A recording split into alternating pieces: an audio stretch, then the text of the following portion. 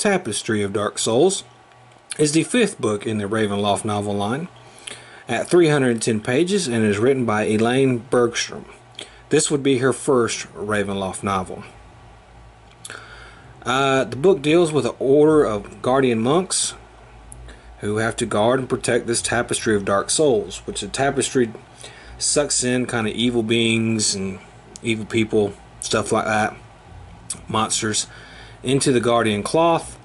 But the guardians are dwindling, and there's one guardian, Jonathan, who's kind of got special abilities, and it's basically his story, up to him to save the order and to save himself and learn a lot about himself, his past and everything like that. I don't want to give too much of the story away because it does have a lot of twists and turns. Now, Elaine Bergstrom is a good author, or at least from this book. I think her storytelling is good, her writing style is fine, but I did not care for this book. And the reason I didn't care for this book too much, not because the story is bad. The story does have some interesting parts, and if you take it for what it's worth, it's okay.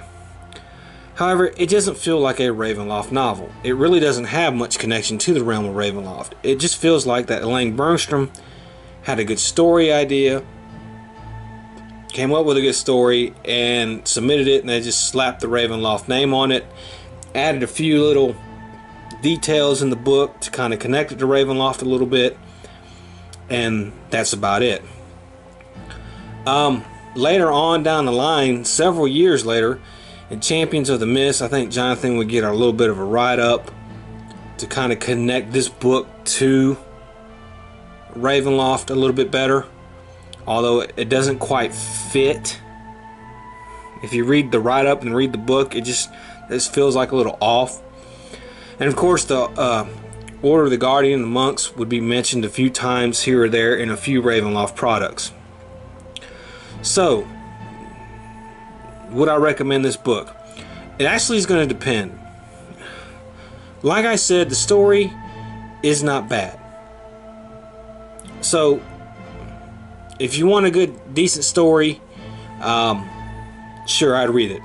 However, if you're one of those people who, like I am, who don't like RAVENLOFT novels that really don't feel like they're part of RAVENLOFT, that don't really have anything to do with RAVENLOFT, and they just have the RAVENLOFT name slapped on there and a few little Easter eggs here and there to RAVENLOFT, that kind of ticks me off. So if you're like that with me and you really want to read a RAVENLOFT book about its Dark Lords or known characters, then this book will not be for you. However, if you're okay with it and just a decent little story that doesn't really have much impact on the realm of RAVENLOFT, then a good, decent little horror fantasy story, let's put it like that, horror fantasy, then yeah, okay, Tapestry of Dark Souls you can deal with. A creation of magic as old as RAVENLOFT itself, the Tapestry possesses the power to attract and absorb the evil creatures that roam the dark domains. Only a reclusive order of monks, the Guardians, know of the Tapestry's might. It is their duty to use it wisely and to prevent the beings bound within the cloth from escaping. Yet the number of Guardians is dwindling, and their hold over the Tapestry slipping with each passing year. Their only hope for containing the evil is Jonathan, a youth with strange magical powers. When the boy discovers his ties to the creatures of the cloth, however, he may become the Guardian's doom instead of their champion. Tapestry of Dark Souls is the fifth in an open-ended series of gothic horror tales dealing with the masters and monsters of the RAVENLOFT dark fantasy world.